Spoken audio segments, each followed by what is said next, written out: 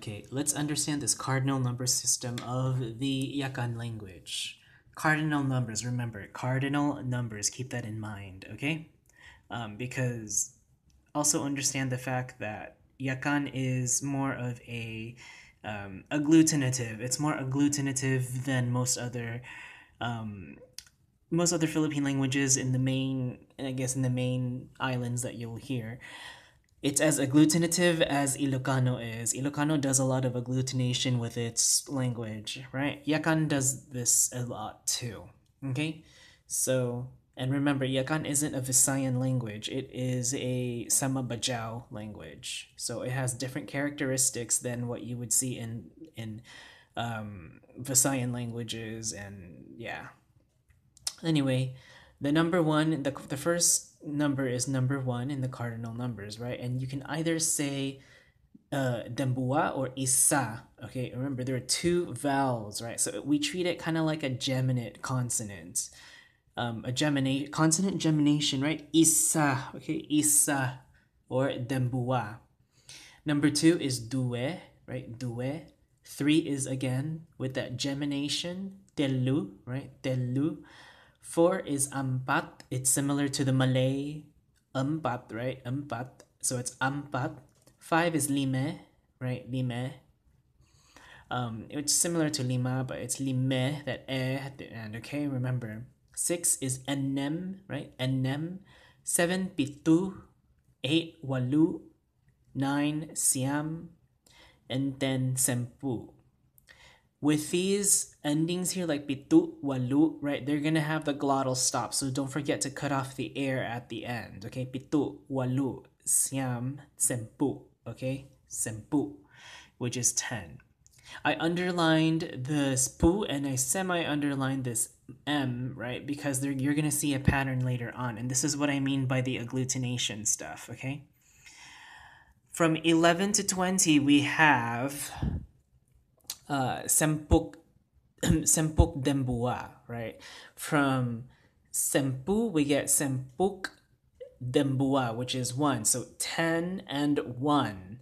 And how did we get that that k at the end is actually short for duk, okay? Duk. And duk in the Yakan language means and, okay? So 10 and 1, sempu duk dembua, right? Sempuk duk dembua, 10 and 1.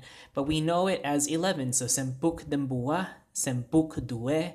Okay, and 12 is sempuk due, which is again 10 and 1, or I'm sorry, 10 and 2, which 2 here is due. 10 again is sempu plus the duk, right? Which we get sempuk with that k at the end of a pu. Sempuk due, sempuk telu, sempuk ampat, sempuk lime, sempuk enem, sempuk pitu, sempuk walu, sempuk siam, and 20 we get duempu. Okay, duempu. This is what I mean with this semi-underlined and underlined, because you will see a pattern here. To say 20, we got number 2, which is due, and the ending mpu, right? Mpu. Well, because it ends in a vowel, we get the mpu, right? Mpu. But if it doesn't end in a vowel, we just add pu, right? So for the number 2 who want to make it 20, we get due, right? Duempu. Telu for the number 30, since it ends in a vowel, telu, right? We have to put mpu, right? Telumpu. Telumpu. Ampat, which is 4, if we want to get 40 out of this, we don't need to put the m sound, the ma. We can just put pu at the end and we get ampatpu. Ampatpu, right? And the same goes with the rest. Limempu. Enempu. Pitu, pitupu, right? Okay? So it's actually with pitu, it's with the m, right? Because it's a vowel. Oh, shoot. It's with a vowel. So we get pitumpu. Walumpu, okay? Walumpu. And we get siampu, right? But for 100, it's dahatus, right? Dahatus, right here. Dahatus.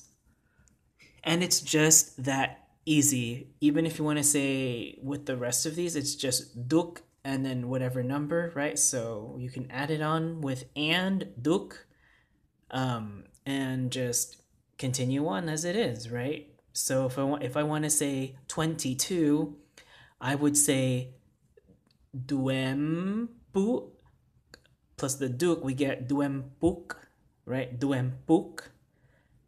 And then wherever 22 is due 2, right? Due. So duempuk due is 22. The same goes with everything else. It's just that easy, and it probably is one of the more easier ones than other Philippine languages.